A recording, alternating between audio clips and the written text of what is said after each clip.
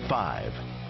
The top challenger to American Pharoah is out of Saturday's Breeders' Cup Classic at Keeneland. Beholder was bleeding following her morning gallop. Trainer Richard Mandela says that it was the result of a fever that the 5-year-old champion mare developed when she arrived last week. Beholder was the second choice behind the Triple Crown winner. And speaking of American Pharoah, he galloped this morning on the training track synthetic surface. Trainer Bob Baffert planned to use the main dirt track, but changed his mind after seeing days of rain and what it had done to the track, left it a muddy mess. This is the first time that Keeneland has hosted the Breeders' Cup. As Natalie Grice reports, record crowds for the track are expected for this weekend's races.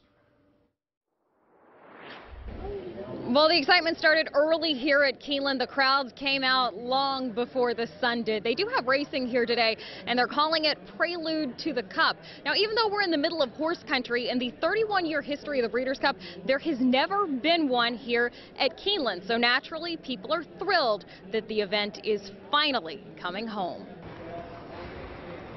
Some of the fastest horses in the world are born just miles away from Keeneland. This weekend, the best of them will be back.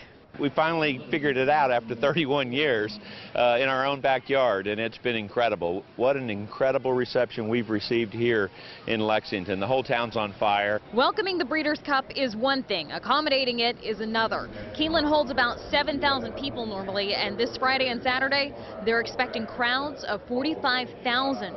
More than $5 million was spent on temporary facilities. We had to take our cues from folks who've done it before in other places. We talked to our friends at Churchill Downs, who know how to put on big events and how they shuttle folks in. Elliston says this Breeders' Cup already has record ticket sales. The previous record was 10 million set in 2010 at Churchill Downs.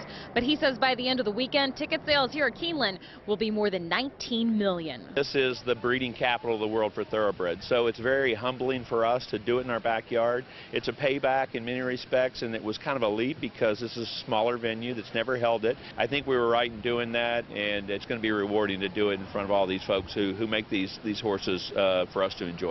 Now, attendance won't be the only numbers that are carefully watched over the next few days. Keeneland's November sales start on Monday, and you can bet people will be very interested to see how the Breeders' Cup impacts that. In Lexington, I'm Natalie Grice, WLKY Sports. Looks beautiful, doesn't it? Well, Churchill Downs wants to host the 2018 Breeders' Cup, which was last year in 2010.